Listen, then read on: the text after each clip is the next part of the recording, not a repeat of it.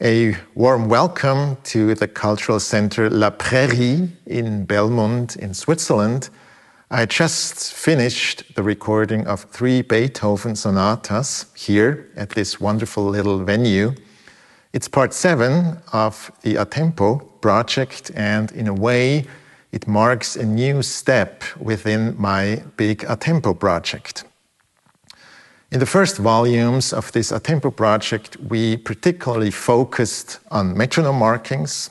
We did that to a great extent with the first Beethoven recording. We also did it with Schumann's C major Fantasy, as well as Chopin's Etudes, Opus 10. We learned that there are alternative ways to understand questionably fast metronome markings in the 19th century that would make the resulting tempo twice as slow. We also talked about pros and cons of such a scenario, and we learned that the likelihood of slow metronome markings is limited. However, it can be seen in the historical context. We also discussed documented durations of actual performances in the 19th century. The most spectacular example, perhaps, for that is Franz Liszt's great fantasy and fugue on Ad nos ad salutarim undam for organ, which I recorded as volume 2 of the A Tempo project. Here we find a difference between the documented duration and an average interpretation today of more than 15 minutes. Another example with Liszt as well is Beethoven's great Hammerklavier Sonata, Opus 106. For this work, Liszt gives a duration of the piece, and if we compare that duration with the duration resulting from Beethoven's own metronome markings, we find a difference of more than 20 minutes. So one thing is sure, the phenomenon of slowness exists in the 19th century. There are also documents showing fast playing, very much like today, but alongside that, there is the phenomenon of slowness. We particularly learned that Franz Liszt and his ideas of interpretation of Beethoven symphonies are a wonderful example for such a slower approach to music. I talked about that in my book about Franz Liszt's Ad nos Fantasy, which came out in 2021. It's in German, but for those of you who understand German, it still might be of interest. There is an entire chapter about Liszt and Beethoven, and you will find many quotes, many reviews that show that phenomenon of slowness in Liszt's interpretation. This leads us to going one step further and to ask a very important question. Why did Franz Liszt perform his Ad nos Fantasy so slowly? Why did he perform Beethoven's Hammerklavier Sonata so slowly? What are the benefits of a slower approach to classical music? This is a musical question, and it is entirely independent from right or wrong in the historical context. It is the question for me as a performer, why do I find it better, nicer, more appropriate, cooler when I play pieces more slowly? This is the main question of this volume 7 of the A Tempo project. I recorded 3 sonatas by Ludwig van Beethoven as volume 7 of the A Tempo project. It's the sonata in C minor, opus 13, also named Pathétique. It's the sonata in C sharp minor, opus 27, number 2, also called the Moonlight-Sonata, and the lovely E minor sonata, opus 90. I used this instrument. It's an Érard concert grand piano. If you look at the series number, we see that it was built in 1839. It's a big concert grand piano. And it was rebuilt in the 1870s or 1880s, just to adapt the instrument to the taste of that time. I asked our piano technician, Mr. Urs Bachmann, to give us an account of the character of this instrument and to talk a little bit about its history. Wir stehen hier vor einem wunderschönen Érard-Flügel, Érard Paris, der wurde 1839 gebaut. Ein Instrument, was erstaunlich fortschrittlich ist für diese Zeit.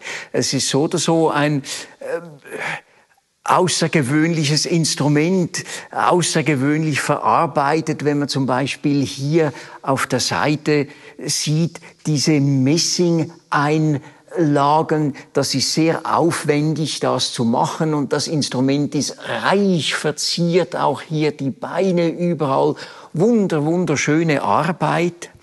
Das Instrument war sicherlich eines der teuren Modelle seiner Zeit. Érard war ein Wegbereiter im Klavierbau, hat zum Beispiel, hier drinnen sieht man das, bereits 1839 diese Eisenstreben eingebaut, die sind dazu da, die Saitenspannung zu halten. Das Instrument ist weitestgehend dreiseitig protonbezogen, hat natürlich durch das auch deutlich mehr Spannung drauf. Das sind Stahlsaiten und die werden von diesen Eisenträgern gehalten. Dazu hat Érard, kurz bevor das Instrument gebaut wurde, für das Spielwerk ein Patent angemeldet, einen Doppelrepetitionsmechanismus. Das ist diese Art von Spielwerk, was heute in jedem Flügel verwendet wird. Es ist eine Erfindung von Érard.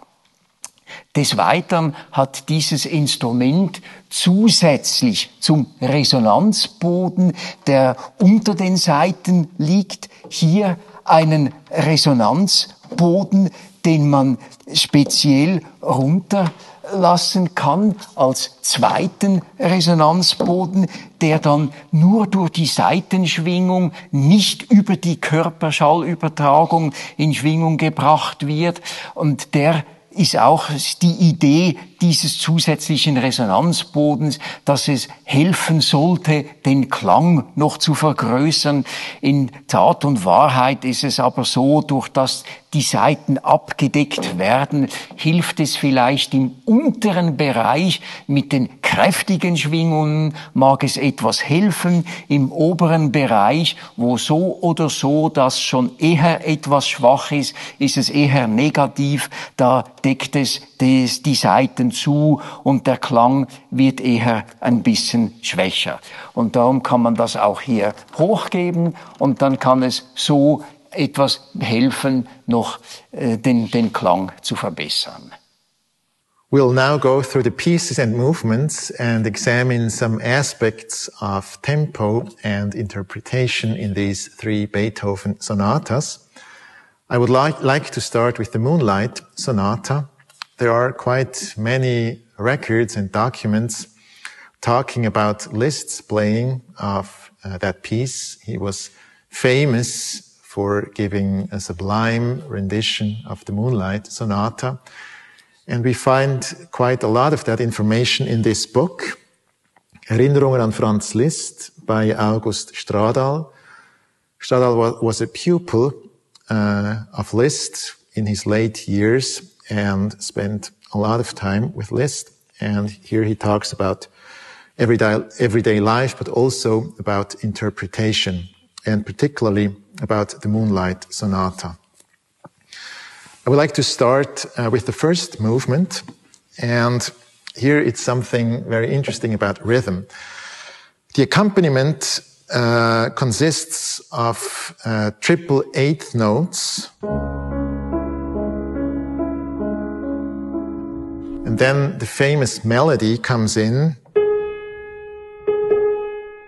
which is not triplets, but a regular dotted eighth note and a 16th note. So we have like two different kinds of rhythms at the same time. If I play that like it's written, it would sound like that.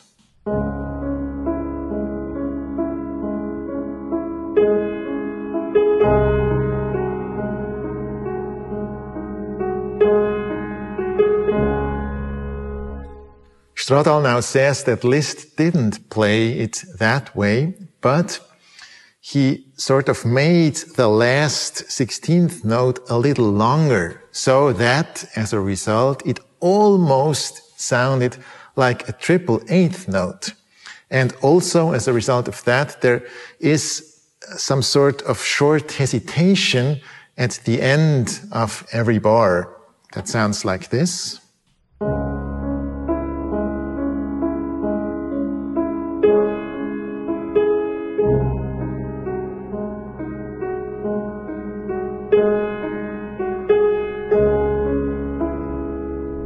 And I just love the effect of that little change of rhythm. It adds so much poetry to this piece. It's really very, very wonderful, I think, and inspiring. As for the tempo, I chose a tempo that allows to hear the melody, which is very slow, but still is slow as an entire piece. Now the third movement, the second movement, the allegretto. Here we find this motive at the beginning. We have legato for the first three notes, followed by staccato. Stradal says here that Liszt didn't play that too short, so he sort of made the staccati più dolce, more soft, which sounds probably something like that.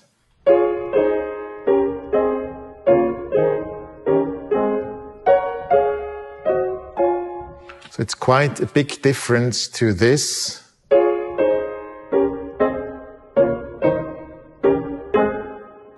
It's very much like soft and almost singing even in the staccato figures, something I find very, very nice. There is also something very interesting for the third movement, the presto agitato. Here we have the 16th notes, which are in piano, followed by those two eighth notes, which are a sforzato, so loud and with an accent on it. Beethoven also says that there is no pedal for the 16th notes, but pedal for the two eighth notes up here. So if I play it just that way, then as a result I get quite a big contrast between the 16th notes and the 8th notes, like this.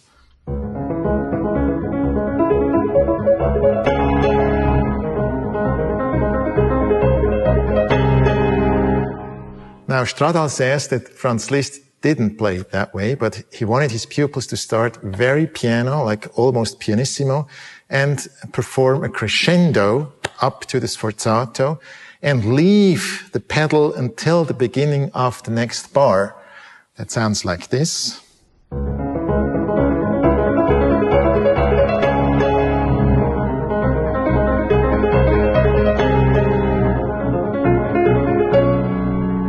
And I think the grandeur of this piece increases by that. It's more of a grand character, which is very, very nice for that wonderful movement.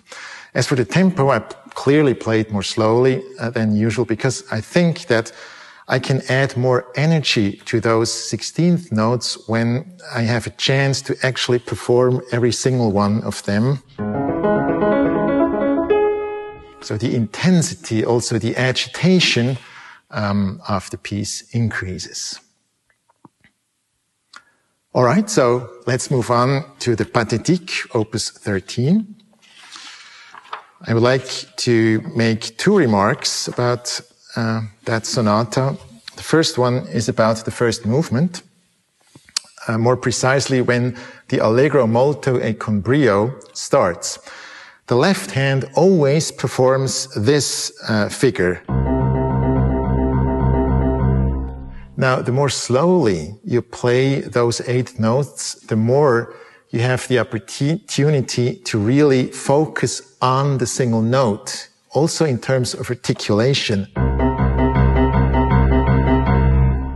And the faster you play it, the more it becomes just a general tremolando. So I decided to look for some sort of middle path between the two extremes, to choose a tempo that gives the impression of speed, of being fast, of agitation once again, but still give me the opportunity to put energy into the single 8 notes.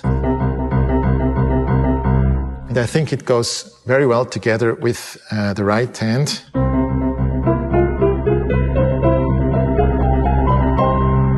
Just adds this energy from the bass, which I find very lovely. It also allows to bring out the poetic quality of the second theme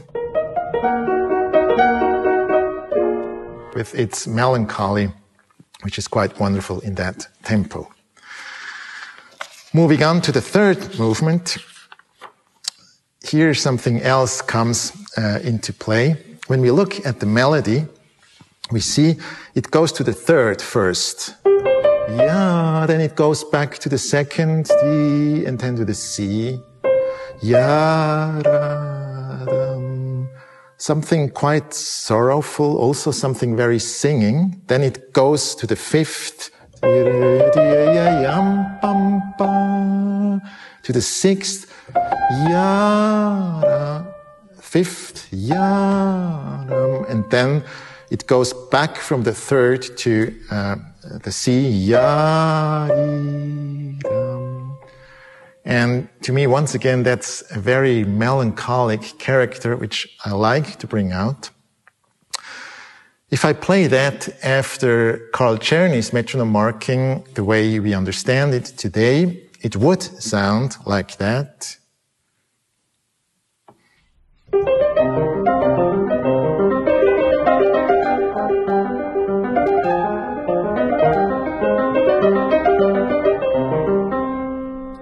I don't feel much of that poetic melancholy in such a tempo.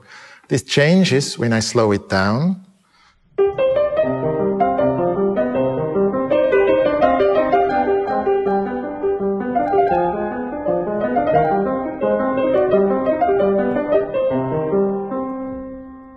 So I think it suits that movement very well like that.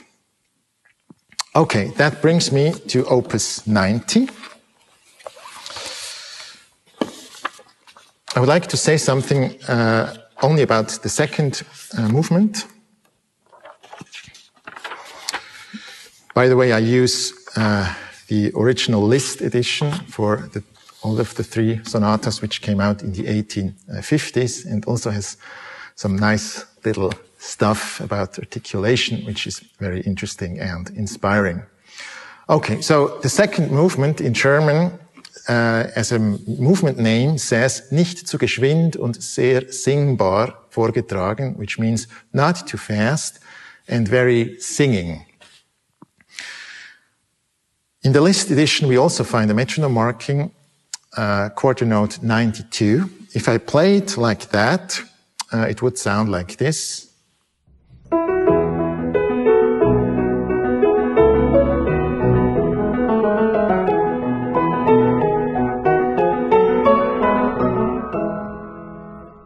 If I listen to this, I would say it's at least an andante con moto, but probably more of an allegretto. Now, the interesting thing is that for this movement, there is also just a very little document, very little information, but important information that we find from Liszt's masterclasses. This time it's August Göllerich who says that on July 4th, 1884, this piece was performed within Liszt's masterclasses, and he says it was Opus 90, the first movement, and the Adagio. So he calls the second movement an Adagio.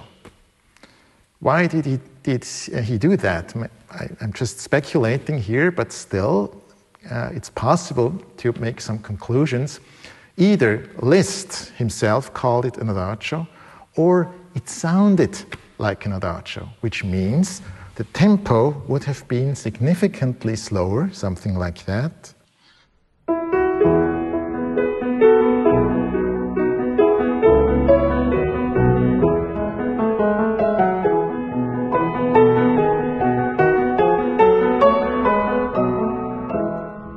Which is just so beautiful. It almost sounds like Schubert in this way, and I just think it's very, very beautiful, and I could easily imagine that Franz Liszt actually performed it that way. As these examples show, this volume 7 of the A Tempo project is all about the benefits of a slower interpretation, a slower approach to classical music. It's about the clarity of articulation, the singing quality of melodies, and the general intensity of musical figures. What you will hear is an interpretation inspired by records of slowness in the 19th century. And with this, I wish you a lot of pleasure and joy with these 3 wonderful Beethoven piano sonatas. Thank you very much.